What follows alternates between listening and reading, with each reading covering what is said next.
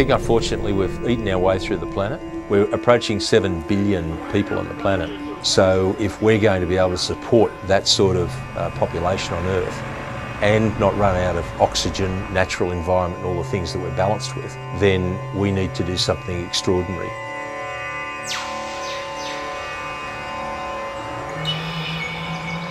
Trees and forests clean the atmosphere, they clean the water supplies, and they also support the biodiversity of the globe. And if we don't take care of those particular ecosystems, then we're going to see large-scale extinctions, and also it will be very expensive to clean the air and water in the way that forests do.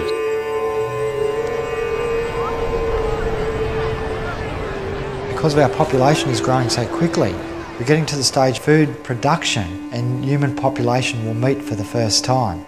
At the moment, probably 30% of our world's agricultural lands are affected by salinity.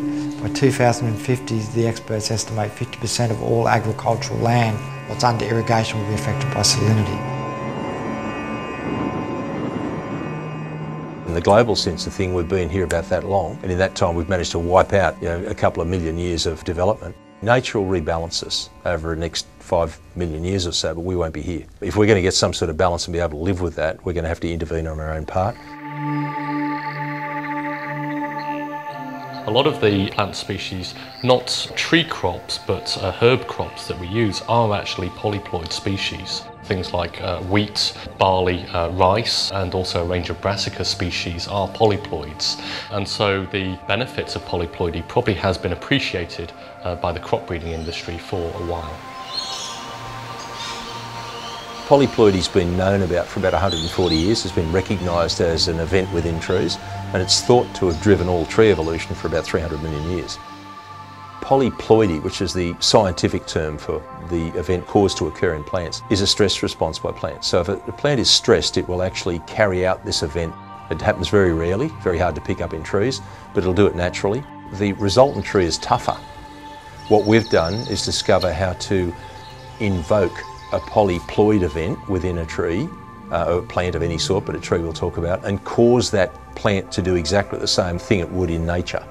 And the result is a stable, fertile, new variety of tree or plant.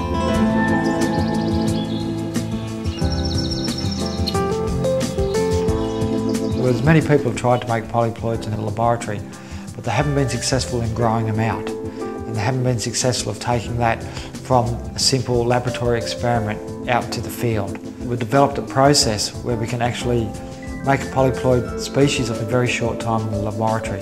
But I suppose more importantly, we looked at how plants adapt to environmental conditions. And plants are very good at adapting to environmental conditions, as they're not like us. They can't get up, they can't walk out of the sun. They have to have a whole bunch of gene sequences that they can rearrange and change to deal with environmental factors on a daily basis.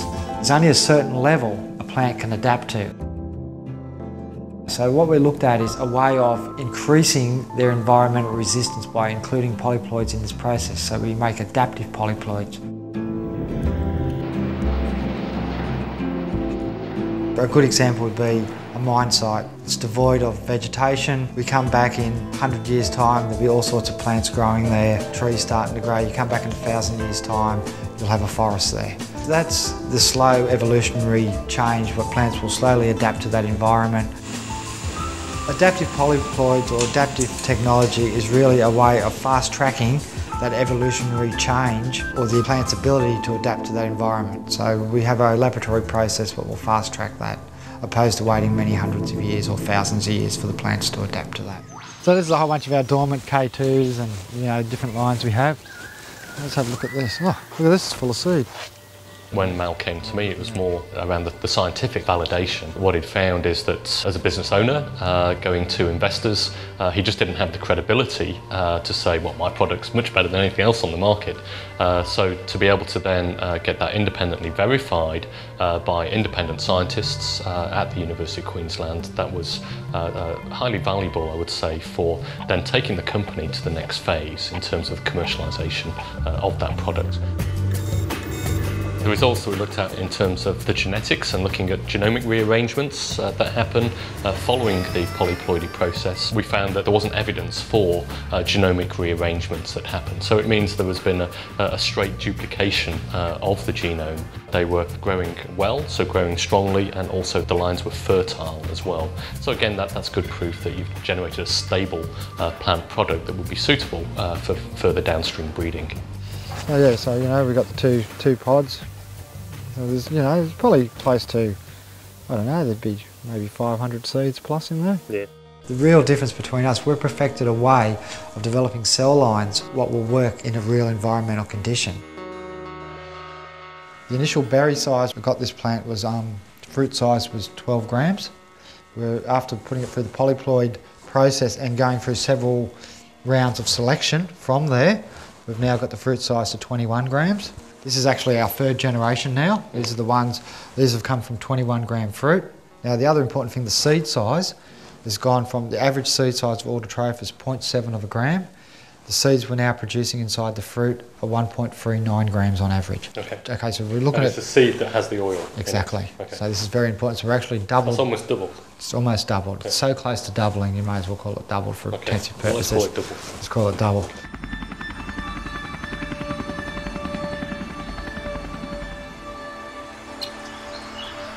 For many, many years, foresters have been trying to develop a polyploid, stable polyploid version of various tree species, but without success.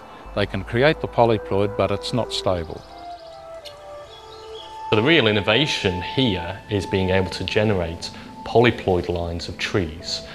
There are many companies and big seed companies, big multinationals that are doing a range of crop-based breeding that involves polyploidization, but so far I'm not aware of other companies that are doing trees.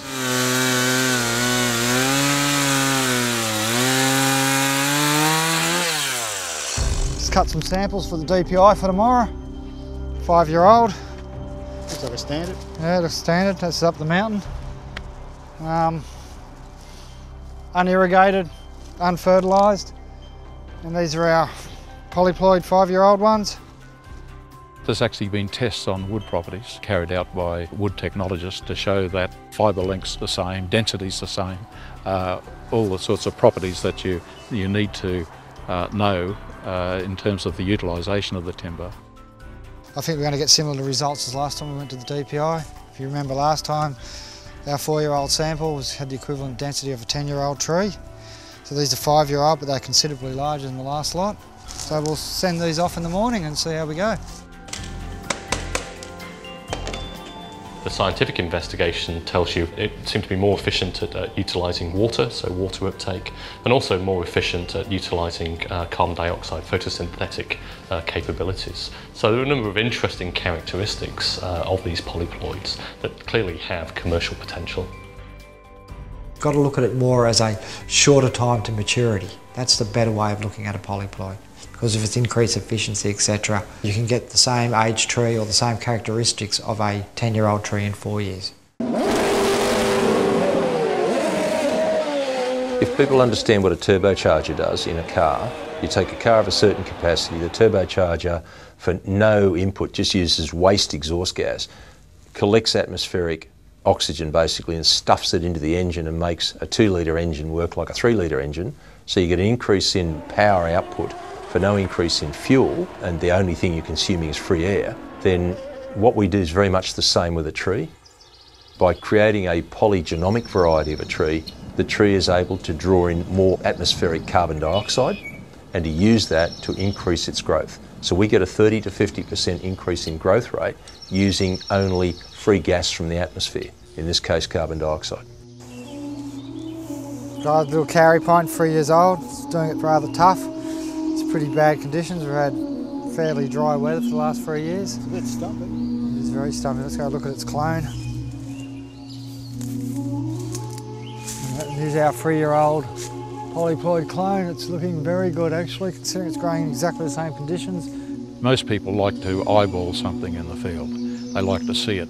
No matter, you can have as many papers as we do have, verification from the University of Queensland, solid scientific papers published in reputable journals, but it's much better to go out in the field and where people can see the benefits quickly and visibly.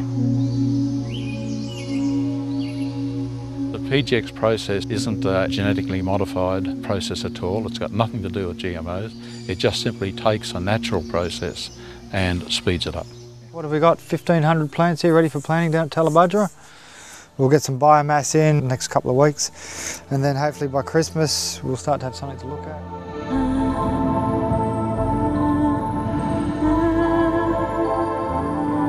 Plants are global, and what we do is enhance the performance of plants naturally. Wherever plants are used in the support of human life, and that's practically everywhere, whether you're feeding livestock that you're going to eat as meat, or whether you're consuming vegetables, or whether you're using byproducts of that timber to build your house, or fuel your fires, or drive your cars through biofuel or something like that. Plants are global, and the application of our technology is global in terms of plants, particularly trees. What the PGX process allows us to do is to establish those forests more quickly, and also to introduce this level of environmental resilience, so which enables them to be established over a much wider range of site types and a wider climatic spread. This gives the PGX process then wider application with any particular species for which it's been developed. In Brazil, for example, the major eucalypt plantations, they're producing pulpwood up to a 10-year rotation. So if you can produce the same pulpwood, same volume, on say a 7-year rotation rather than a 10-year rotation, then you're going to have that greater overall production if you look at, say, a 40-year time frame. So on a 40-year time frame, we're going to have 7 rotations with PGX version, and you'll only have 4 rotations with the standard. That's just one example. Plants are really good for helping to restore degraded land. So if you've got an area where there's high salinity, plants can actually help take up the salt from the soil, and in some cases can also help take up heavy metals or other contaminants in the soil. If we then use polyploid plants for that, then we get a product which again grows quicker and larger. So potentially the benefits then are magnified by using polyploid plants for those types of situations. Just in the mining industry alone, there is just so many mines around the world, and the problem with all the mines, no one's come up with a decent remediation system to close these mines off. Often mines have to be dewatered, so you have to remove water that's sitting over the top of the ore body. So you pump that water out, but it's come up from deep aquifers. Often it's contaminated with arsenic, heavy metals and things of that nature. The traditional method of getting rid of that is to evaporate it. So you flood it out onto the ground and it evaporates at about 25 mil a day in summer. So you end up with a 5 or 6 kilometre long, 1 or 2 kilometre wide evaporation pan. So we're in a position to actually convert what usually looks like a massive hangover, we've got to clean up this mess, to a potential new revenue source for the mines at the same time as we're remediating.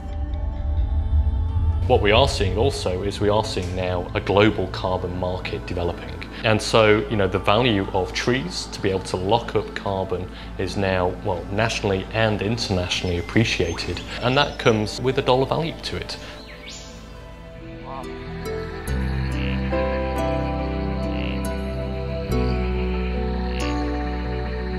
I honestly believe, and I guess that's one of the reasons why I'm interested in the process and its application, that this is literally worth to the world, it's incalculable worth. It's worth billions of dollars in terms of money.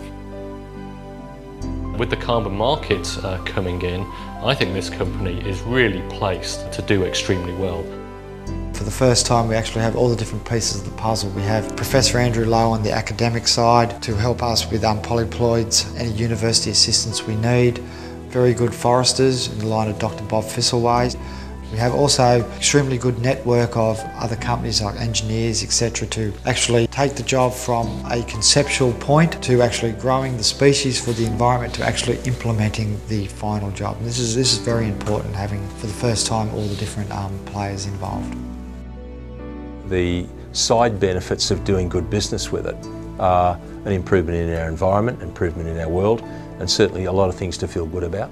But at the end of the day, we're here to build an excellent business, to service our customers and provide them with products that give them a very, very distinct market edge using our technology to their advantage.